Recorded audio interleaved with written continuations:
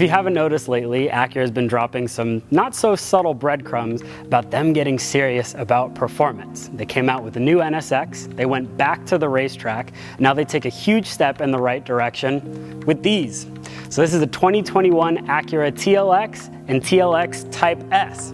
It's back. Let's check them out.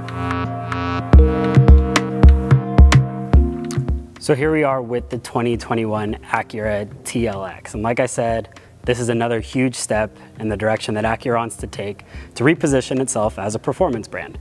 We'll talk a little bit more about that in just a second with this guy, the Type S, but here is the TLX and they share a lot between the two cars.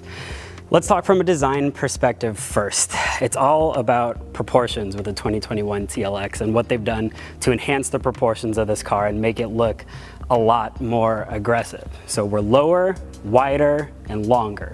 Start with the roof. The roof is ½ an inch lower, which kind of shrinks it down to the ground. And then the wheelbase is longer and the total car itself is longer as well. There's an additional 3.7 inches between the wheels now to elongate the car. And as we zoom in right here, you'll notice a much longer dash to axle ratio. So that's important for a couple of reasons, mainly from a design perspective. It just makes it look a lot more aggressive. There's about 7 inches more in that ratio. We get what Acura calls the chicane lighting signature, so that's going to be in the front lamps and the tail lamps as well. You have a revised version of their front grille, and then every one of the cars is going to come with this shield around the front logo that has to do with the safety kit and the standard safety equipment that comes with every TLX. So as far as the face goes, every car from the base trim and up is pretty much going to look like this. Those dual LED headlights are standard. Like I said, the lighting signature is standard as well. The A-Spec TLX, we'll talk about a little bit more in a bit. That will make things even more aggressive. It'll black some of the features out, and then some of that A-Spec language translates over to the Type S as well. On this car, or I should say every TLX is going to come standard with a 2-liter 4-cylinder turbo that's going to be good for 272 horsepower. So with that engine, Acura is telling us that the torque figure is much higher than the outgoing standard engine as well. So they're really excited about the low-end torque that the car produces. 272 horsepower, and that'll be paired to a 10-speed automatic transmission. Both cars will use that, the Type S and the standard TLX as well. You have this really strong character line that goes alongside the TLX, and you'll actually notice that the door handles are not completely level, I guess is the right word, but they trail along the character line. So the door handle on the back of the car is actually going to be a little bit higher up than the front, and as you move alongside you can see the line that it takes. Through photos it looks pretty severe, but once you get up to the car in person and experience it in the metal, it actually looks really nice and elegant. It's actually pretty subtle. So inside the new 2021 TLX, you're going to see a lot of RDX. Now we found out when Acura unveiled that smaller crossover in their lineup, the RDX, that this new infotainment and center console was going to be it. That was going to be the new statement for the rest of the cars in their lineup, and the TLX is the next to adopt that. And then on top of that, you just kind of have a new design direction. So you have these new sharper angles in the interior, you have new materials to choose from. It's definitely very Acura feeling in here. And that starts with this 10.2-inch display, which is up top, and it works with this little touchpad. People who are familiar with new Acuras, especially the RDX, will know that you have to push on the touchpad where you want the screen to light up. So in this case, if I want the phone in the top left corner, I'm going to push on the top left version of the touchpad. There definitely is a learning curve to come with this system. When we've tested RDXs in the past, we don't love it at first, but eventually it does become fluid. You do pick it up and it becomes a little bit easier.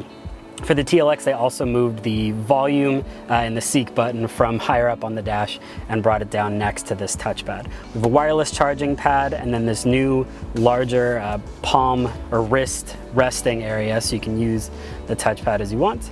And then the rest of the interior in this advanced model is really nicely trimmed. In the advanced model, we have open pore wood that's right here, and then in the lower trim levels, it'll be a plasticky, it'll kind of match this area. You also see this ambient lighting. I do like that they piped it in like this. I have to say, if you look in other cars like Mercedes products, their ambient lighting is sort of behind elements and it kind of bat glows and it looks a little more subtle.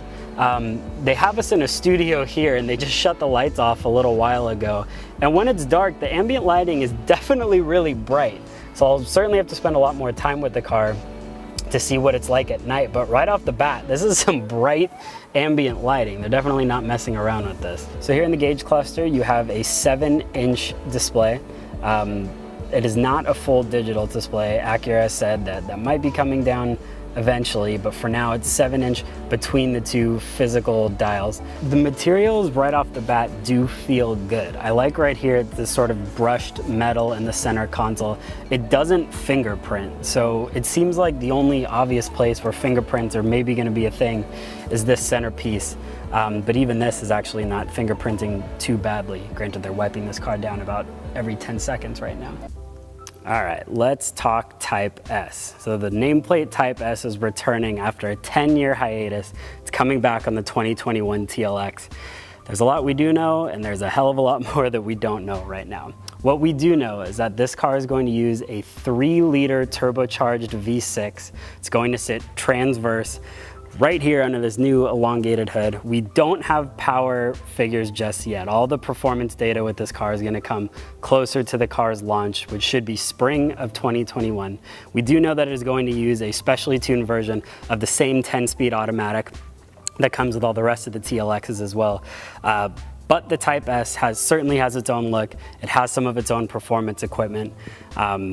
From a design perspective, you can see, I like that they have the two cars next to each other right now, just how much more aggressive the Type S is. It's going to use a lot of the cues that will be shared with the A-Spec as well, especially some of those darker features, the darker front grille, the darker intakes, even the headlights have a darker inlet in them against the non-A-Spec cars.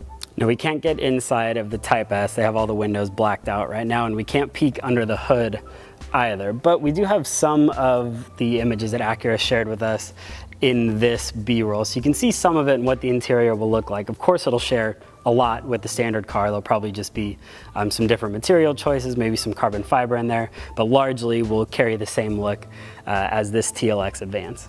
We're gonna have two 20-inch wheel options. This is one of them. This is rocking all-season tires that are 255 section. And then down the line, Acura is going to offer a performance summer tire that will come with a Y-spoke wheel design that draws inspiration from the NSX.